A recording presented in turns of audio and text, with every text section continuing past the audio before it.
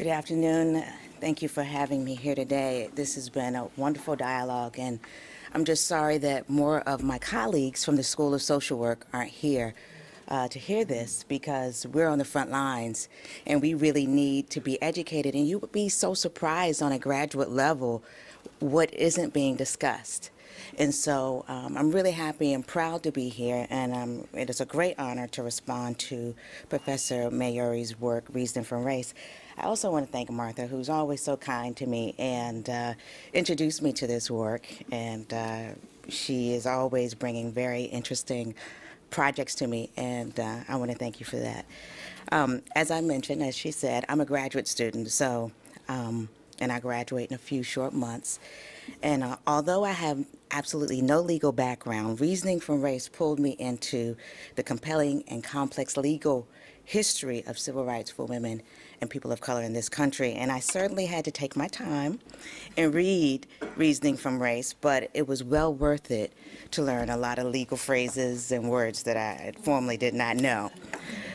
When I started reading Reasoning from Race and thinking about Pauli Murray, I was reminded of a sermon by Minister Marilyn Sewell, who recounts the story of Rosa Parks. Sewell declares, that day she sat down on the bus. She, Rosa Parks, was to have said, "I'm tired." She expounds, it was an existential moment of truth, and she did what she had to do. She goes on, this is what is meant by integrity. When something has integrity, it is undivided, it is complete, unbroken, and she would be broken no more. She continues, she would claim her wholeness.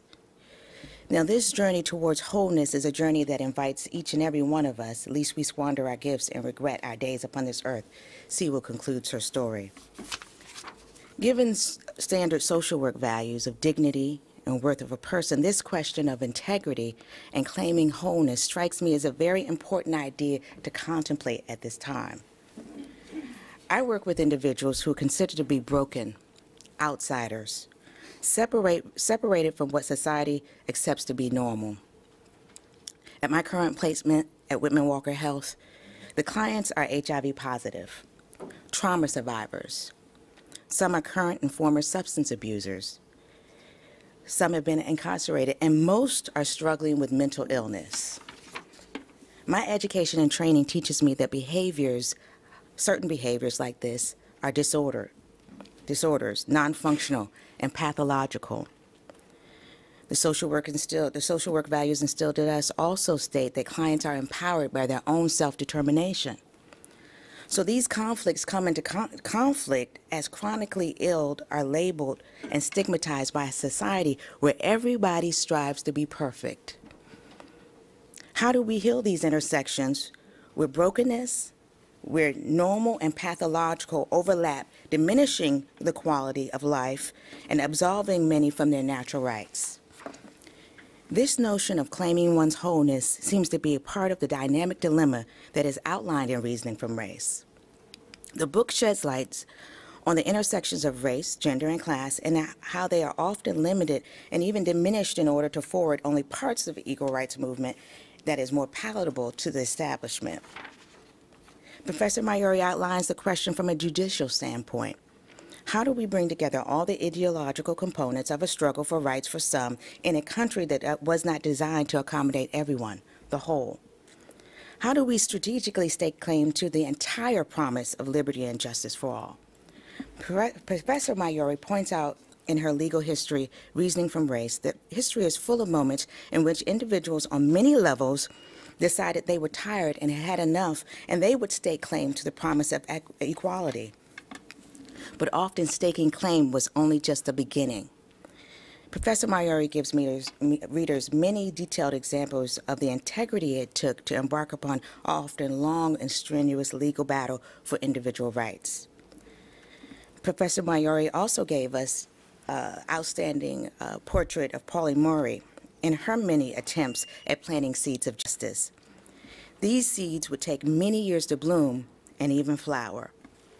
Murray, too, struggled with society's lack of acceptance and of her whole self. She, too, sat at the back of the bus and tried to gain access to great institutions and defined her own gender identity, all the while trying to manage her own emotional reactions to her mind and body's betrayals. The world around her was not ready for the many facets of Pauli Murray, but she didn't let that limit her greatness. Rilke's poem, I Live My Life, resonates with me as I think of Murray's journey for wholeness. I live my life in winding rings, which spread over earth and sky. I may not ever complete this last one, but that is what I will try. I circle around God's primordial tower, and I circle 10,000 years long, and still I don't know if I'm a falcon, a storm, or unfinished song.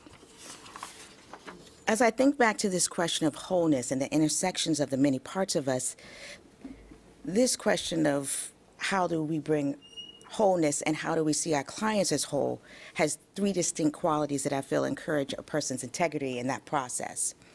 The first quality is intellectual curiosity. You have to want to know about your clients and the people you're working with. Also, something that's been mentioned here is cultural context. You can't know these clients on an upper level when you don't know the culture that they're living in. Also, somehow you have to approach your practice with a sense of emotional freedom or openness. I believe that bringing intellectual curiosity, cultural context, and emotional freedom to our daily journey gives us the authenticity that will live out its own truth. The clients I work with know when you're being authentic. They're sometimes known as a tough crowd. They require that we interact with them with their entire selves, and they don't mind confronting those who they don't think have their best interest at heart. It's a challenging endeavor to bring everything to these collaborative efforts. Sometimes I'm exhausted at the end of the day, and I feel uncertain about my ability to foster change. Many of them have lived with HIV for 20 to 30 years, and they are not concerned about my limits. All of them show me how to survive a challenge, a real serious, life-threatening challenge. And these clients have spoken on numerous occasions about their own moments of truth, like Rosa Parks, admitting that it's okay to be tired and sitting down. They've claimed their lives, all the while grappling with a virus that beckons them to reject any hope of a long life. They teach me that this type of integrity in the face of a life-threatening obstacle may mean not giving up the parts of you that others reject. It may mean claiming that what doesn't exist in the eyes of others, like rights. It may mean making judicial inroads on only slightly paved ways. Authenticity may mean giving up and gaining at the same time in order to sow seeds of hope for a future harvest. Somehow, I believe through this type of struggle, it transforms us, and it absolves us from living by the expectations of others. And then possibly, it expands our own sense of ourself. And most hopefully, with this type of struggle comes the change of the public imagination about what is acceptable and what is normal. Perhaps this invitation to wholeness that Minister Sewell refers to is not so much a directive, but something that we answer to and say yes. Professor Mayeri gives an outstanding example of little-known advocates who said yes to the struggle and yes to wholeness, and would try to repair the brokenness and divides of our nation legally. Reasoning from Race highlights how many intersections of a movement came together but pushed each other out at the same time, leaving many on the outside looking in. In conclusion, Pauli Murray herself gives words to this struggle to bring her humanness into a collective space of harmony. In Reasoning from Race, as she says this: as an American, I inherit the magnificent tradition of an endless march towards freedom and dignity for all mankind. Thank you for having me.